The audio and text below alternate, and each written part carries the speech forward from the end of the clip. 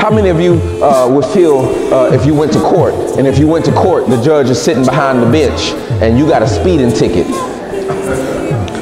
and he says, listen, I'm gonna put you in jail for 30 days because you got too many speeding tickets, and you got sent to jail, and you found out that the judge has the same amount of speeding tickets that he didn't pay as you. How do you feel? You're mad, not because you're not wrong. You still are wrong, and you still need to pay your tickets.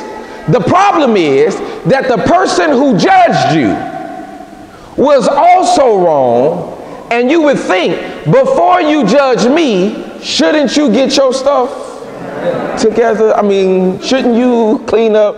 There's an old song that says, if you've been around a long time, long time, it's an old song that says, sweep around. Some of y'all know that song. Look at my father. He been around a long time. Some of y'all didn't get excited. Some people have been around a long time. Y'all know the song. Sweep around your own front door before you try to. The only thing we saying is, I'm not saying that my door is not dirty. I'm not saying that my door is not dirty. I'm not saying that my door doesn't need cleaning. What I'm trying to say is, clean yours first. Clean yours first, and then you can come and what?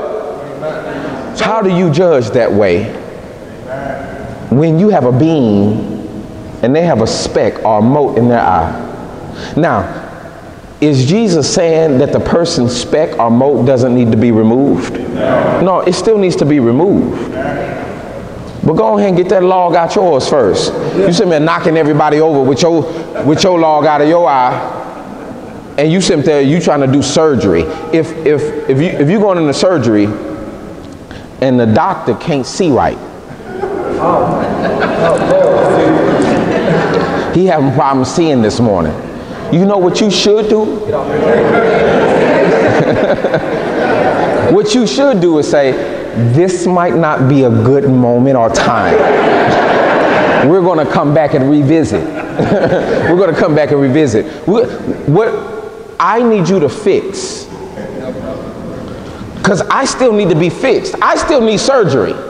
I still need brothers and sisters to address me, and we need to fix this problem in me. But what I'm trying to say is, before you want to have a church meeting on me, before you do that, make sure you get your stuff together. And somebody said, well, I know my stuff stinks. Then remove yourself from the meeting. Remove yourself from the group that's trying to address, because you won't see correctly. You're going to be biased. Or sometimes what we tend to do, we tend to be more harsh to hide the fact that we're caught in the same things. Do you know how many senators and congressmen who fought against homosexuality, and it was found out that they were involved in the same act themselves?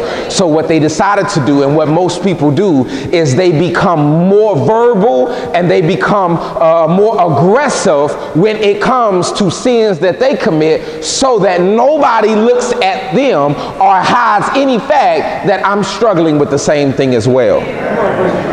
So the world scratches their head when they're caught, and they're saying, but wait a minute, didn't you pass laws? Didn't you were the most verbal, you were the most aggressive person against this activity, and you yourselves. And it's a way to hide. So sometimes when you hear somebody commit the same sins, this is how some people like to act. What? They did what? Oh no, oh I can't. And somebody says, but you, oh well, it's not the, well, we all sin.